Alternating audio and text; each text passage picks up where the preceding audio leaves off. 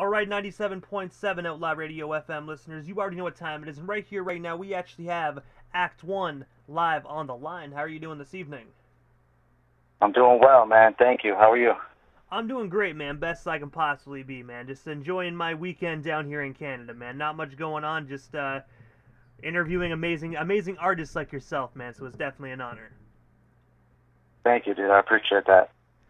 But I know you're a busy guy, Ax, so I'm going to dive right into this broadcast. But I want to take you back to the very beginning of your amazing career this far. I actually read that you became an MC at the young age of 13 during the golden era of hip-hop, and also in New York at that. So you were right in the mecca of the very beginning of hip-hop. I was wondering if you can actually tell us a bit more about the early beginnings of your career, and of course, what really inspired you just to kind of pursue just a career in hip-hop. Yeah, man. Like you said, it's sort of, I was growing up in the thick of it, like during that era where hip-hop was everywhere in New York, and it was such a culture everywhere you looked, and you could just feel it all around. And me and my friends were like such music fans at a young age. We just really enjoyed music in general, but especially hip-hop, from like 8, 9, 10 years old. I can remember just using my allowance to get whatever the newest, hip-hop album was, and whatever my parents would let me buy that wasn't explicit or whatever. So just a fan of music. And then once, the 90s boom came around, 94, Illmatic and all that kind of stuff, 36 Chambers, like me and my friends just really, record store every day after school and buy records. And we just really were big fans. And then, if you're a fan of something for long enough, and if you really appreciate it and you study it, you want to try it out after a while. If you were a big fan of the NBA, at some point you're going to want to go buy a ball and shoot around and see how you do. So that's kind of how we got into sort of transitioning from fans of the culture to, wanting to try our hand at it and see how we did. And we started writing, around 12, 13 years old, and just rhyming over instrumentals from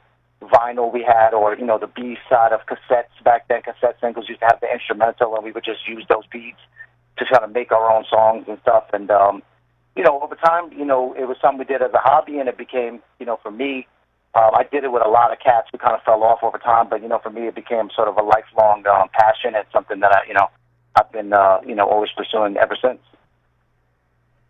And I have to ask as well, man, because obviously, like you said, you were in the mecca of it. You were in New York, golden era of hip hop. During your travels as a young MC, did you ever actually come across any of the legendary hip hop artists that you actually grew up listening to? Yeah, I mean, like I said, we were fans first and foremost, so we would do a lot of going to in-store signings, and back then it was really big for record labels to send the artists to do in-stores, and you can meet them. And a lot of times in New York, especially because hip hop wasn't the pop culture that it is now, it was a smaller thing. So you could go to an in-store signing and be right next to Nas, or right next to Organized Confusion, or right next to Del the Funky Homo Sapien, and talk to them and cipher with them. A lot of times Fat Beats, we used to go to Fat Beats, which was like a legendary record store back then in New York, and they would do open mic at the signing, and it'd be like dudes from Nonfiction and dudes from Indelibles and stuff just passing you the mic, and you would spit. Arsonists was a big group back then in New York, and I remember one of the dudes passed me the mic, and I spit a verse, and then he was like, "What's your name again?" And he sort of like shouted me out. So there was those moments where you really felt tapped into the culture, even though you were a young new artist, because it was accessible to you. It wasn't so separated. You didn't need to have a record deal or be on a big show in order to get on. You could just sort of be in the culture and be around that whole vibe. It was just the way it was back then in New York. And also as well, on October 24th of 2016, you actually released your 2005 track titled "Survival Lessons." That was actually featuring the late great Vintage. I was wondering if you can actually tell our listeners the story behind this throwback track, and of course, what actually made you decide to release that song in 2016.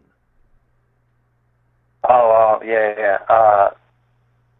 Vintage was going back to my earlier story about how we were fans and we wanted to try our hand at rapping. Vintage was the first one in our crew that sort of was like, I want to be an MC, and he started writing. And because he was doing it and my boy Design was doing it at the time, that's sort of what made me be like, you know what, I'm going to get on these tracks too with them. And I always tell people at the time, if they would have laughed me out the room or sort of, told me like, nah, you're not good at this, I probably would have gave it up right there on the spot. But Vintage actually was like, yo, you're really nice. You're a good writer. You should stick with it. He encouraged me. And through the years, that was the homie. He was a close personal friend of mine in real life outside of hip-hop, and he was a collaborator, through my whole life, and part of my group from when we were about 13 to when he passed away when I was about 27 years old. So Vintage, always a big influence of mine and lifelong friend. So Survival Lessons was one of the last songs that me and him recorded together before he passed away. So I re-released that later on once I was reestablishing myself in hip-hop and putting out new music. I re-released that song just as an homage to him and to sort of, I try whenever I can to sort of put his name out there so people know of him, because he never really got the chance to shine and to do that himself. Now that he's gone, he's no longer with us. So just my way of re-releasing that song and trying to get some vintage stuff out there to people. A tribute. And I gotta say it as well, it definitely is a phenomenal song, so if listeners haven't actually heard this song, definitely head on over to his SoundCloud and check this out. It actually is a phenomenal release. Thank you, man. And also, on August 10th of 2017, you actually released a song titled Spin-a-Rooney. I was wondering if you can actually tell our listeners the backstory behind this song, and of course, what actually made you decide to create a Booker T influenced song? Shout out to my homie Keva. Me and him were trying to do something for a long time. He was a dude I went to high school with, and he was an MC for a long time as well. And he sort of, there was a period of time between about 2009 and 2014-ish where I kind of put hip-hop aside and focused mostly on my day career, my day job. And while I was sort of semi-retired from hip-hop and from music, Keva was actually, pounding the pavement and doing shows and selling mixtapes, and he was really out here doing it. And for years, me and him were trying to get together and do a track. And that sort of mixtape song that we did with the Nicki Minaj beat just kind of came together. We were both big wrestling fans in high school. I say a line in the song, referencing Spin-a-Rooney.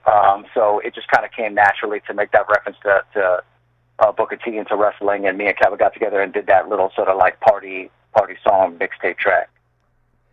And I gotta say as well, I grew up on Booker T, WCW, and WWF days and whatnot, man. So just when I saw that, I was like, man, just for my personal reasons, I have to ask about that, man, because Booker T was one of my favorite wrestlers, and of course Harlem Heat, man. You can never go wrong with that legendary tag team.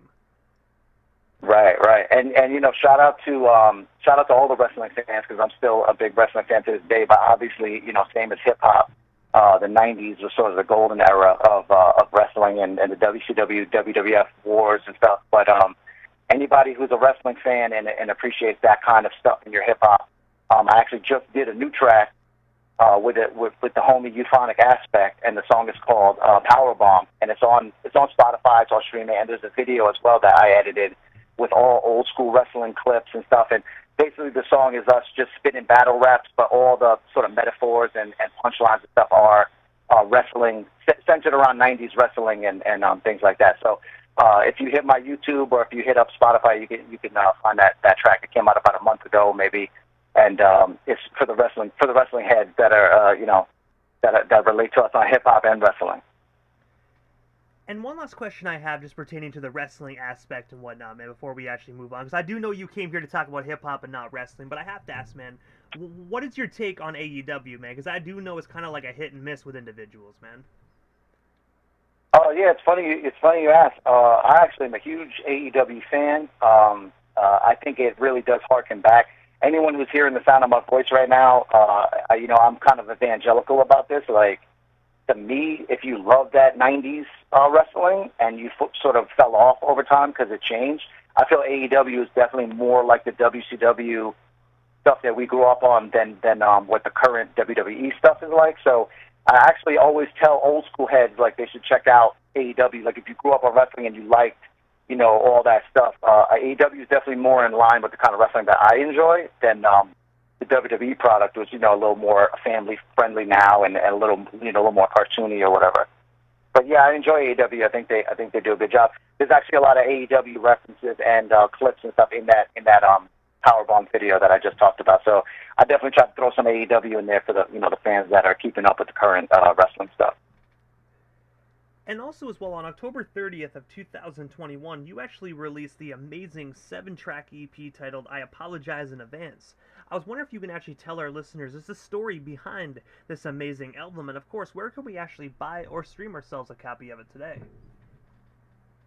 I Apologize in Advance was sort of like my big return to, because like I said, I sort of took time off between 2009 and 2014-ish, and then I started making music again and getting back into it, but I hadn't really established myself in the new era as far as like social media. And hip-hop is a different game now. It's very like TikTok-based, Instagram-based, and streaming and all that stuff. So I Apologize was sort of my first, like I'm going to sort of use this as my first release back into the culture and try to get my name out.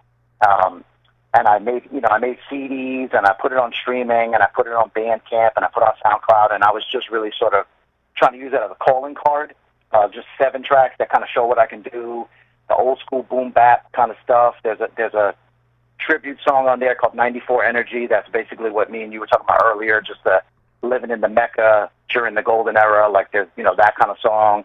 But yeah, I Apologize sort of came about during the pandemic because I was trying to reestablish myself in the hip-hop community, and here I was stuck in the house with lots of time on my hands, so, I got to work. The homie, Nam Hu, who's a producer, I know him from my personal life, but he's also a producer he grew up with Nems, and he used to produce tracks for Nems, and he comes from that whole Coney Island, Brooklyn hip-hop scene. He had beats laying around that he wasn't using. He told me I could use them if I wanted to, and he didn't really expect much, and then next thing you know, I got him 7 tracks that I thought were pretty strong, and we put it out, and it was really well received. It's available on all streaming services. It's on Spotify, it's on Apple Music, it's on my Bandcamp, which you can find in my Instagram link in my profile. But yeah, it's one of my favorite projects that I've done to this day because it came out of such a personal kind of place where I was just stuck in the house, and I was like, I'm going to make the kind of hip hop that I love, and I didn't overthink it, and yeah, I'm really proud of that project. It's a good one. And I gotta say as well, I really enjoyed the track, the first song, Meditation, man. I found that was a great way to kind of like get into the album, man. I really think that was a great entry into that entire project. Oh, thank you, man. Yeah, Meditation is it's funny because the song is not that deep. It's just sort of like a hip hop song with a rockin' beat, but that phrase, music is my meditation, sort of informs a lot of the stuff I'm going to be talking about on my next project. Is just sort of like music has always been like therapy to me, and I don't take it super seriously, and I it's a passion of mine, but I don't think you should overthink art or music. I think you should just make it. But I still do see it as ever since I was 13, like I said, and I started writing. I really do see it as like writing my feelings down, writing my thoughts down is like a therapy. It's like a meditation to me. So yeah, setting off the album just by letting people know, like, this is not just music. This is more than that. You know what I'm saying? And also as well, aside from actually being an MC, you are also a vinyl collector, and I know you mentioned that briefly at the beginning of the interview. I was wondering if you can actually tell our listeners a bit more about your collection, and of course, what was the very first vinyl record that you ever actually remember purchasing? Oh yeah, I'm a huge music fan in general, and a vinyl head. And again, going back to the earlier part of our conversation, just talking about me and the homies going to Fat Beats after school. I have a lot of those sort of like classic records that were like white label. The original MF Doom, the first pressing of MF Doom's first song ever that I bought at the time, just not even think much of it, and now it's like a collector's item. So a lot of that Fat Beats era sort of white label stuff that they were putting out at the time that was very limited run and very like local New York stuff. Now MF Doom's a legend. So it's like, having Company Flow records and MF Doom records and, nonfiction records from that era that, no one thought very much of at the time. But now it's just like, this gem in my collection. So it definitely paid to be a, old school head from back in the day and always be up on that. But yeah, I think I think the first vinyl I ever bought was probably, I want to say Arsonists. They were like a New York hip-hop group at the time, and I bought one of their white labels from Fat Beats when I was about maybe 14. I had vinyl before that I had inherited from my mom. To this day, I still have my mom's original copy of Thriller, Michael Jackson Thriller, that she used to play when I was a kid, and that's the copy of Thriller that's still in my collection to this day. So, yeah, I hold on to stuff, and sometimes it pays off. And also as well, on May 4th of 2022, yourself and SoCal actually teamed up to release the amazing 7-track collaborative album titled The Beauty and Chaos. I was wondering, what is the story behind this album, and of course, how did yourself and SoCal originally get connected? I had put out a project right after I apologized in advance. I tried to follow it up with another EP that I did called Vintage. That was a shout out to my homie who I spoke about earlier. And that little EP, on that EP, I did a song with Show Rocker, who's like a very well-known Connecticut artist. And me and him did a sort of, team up. And SoCal had worked with Show Rocker, and he heard the song on Show Rocker's page. And he reached out to Show Rocker to ask, who's Act-1 and what's that about? And they linked, Show Rocker linked me to him, and we had a conversation, and SoCal asked me if I could do a song for his mixtape.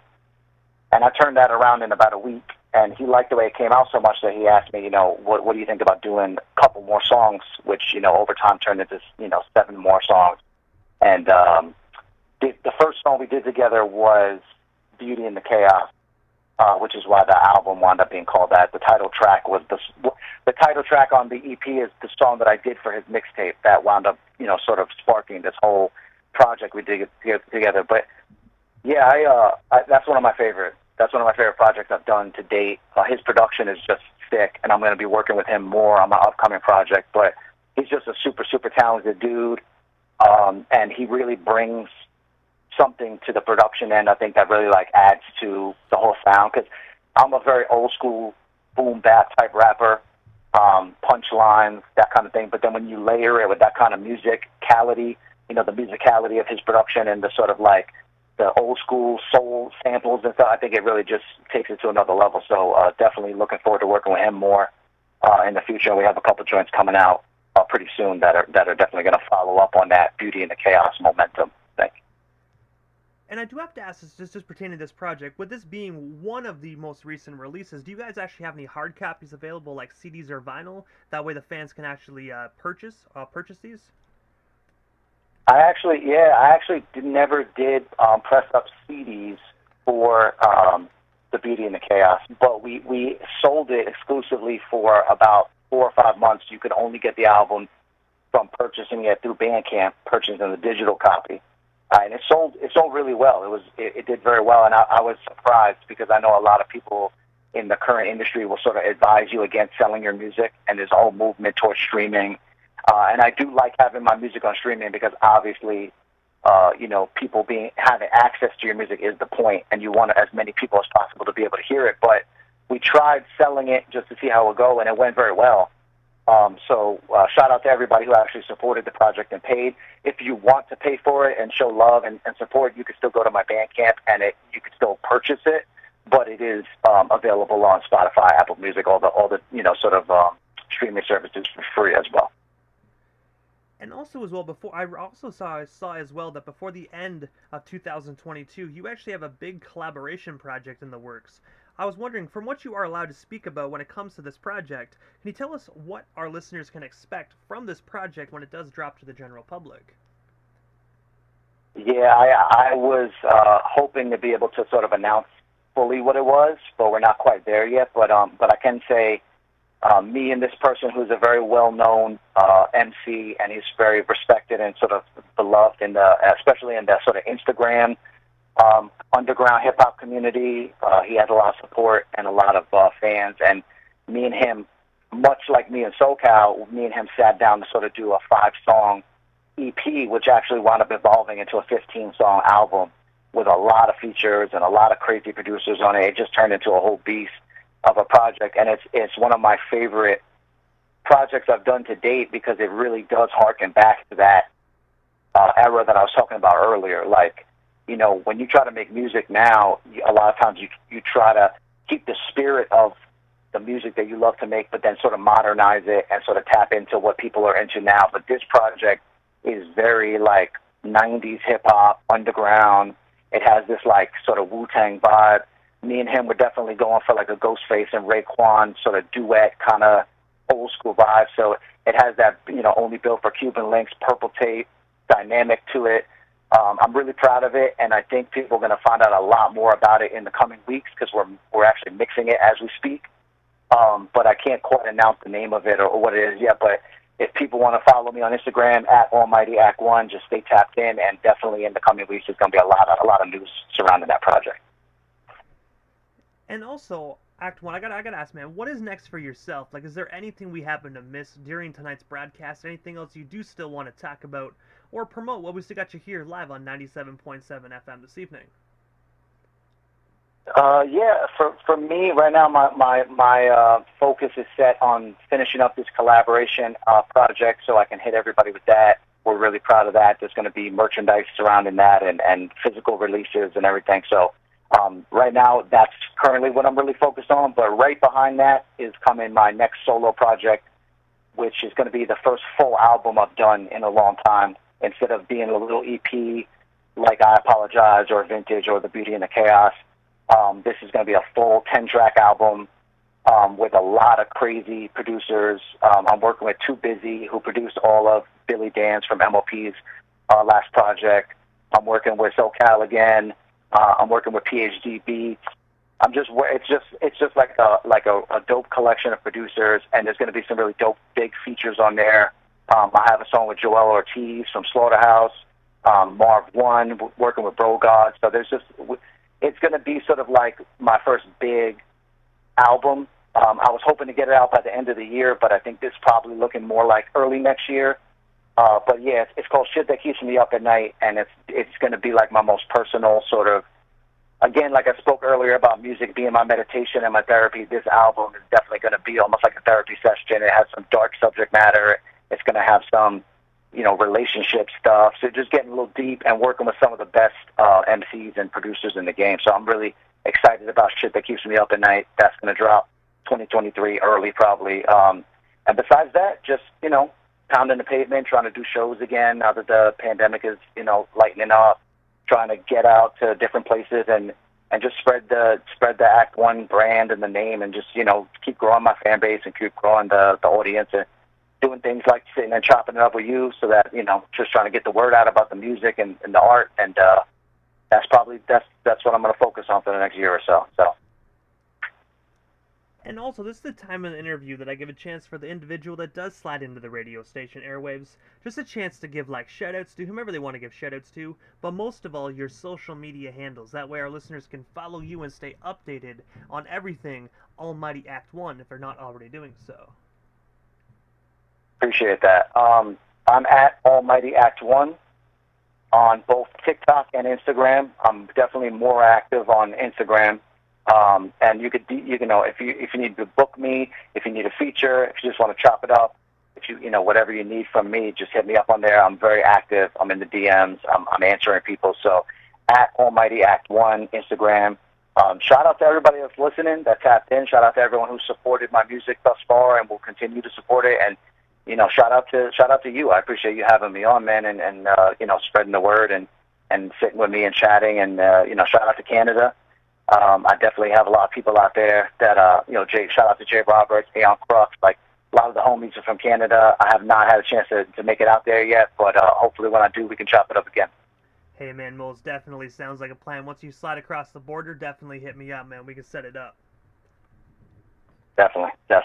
I gotta say thank you so much again, Act-1, and definitely have yourself a phenomenal weekend, man. I'm pretty sure we definitely shall talk soon. Definitely, man. Close out the summer with a bang. I appreciate you.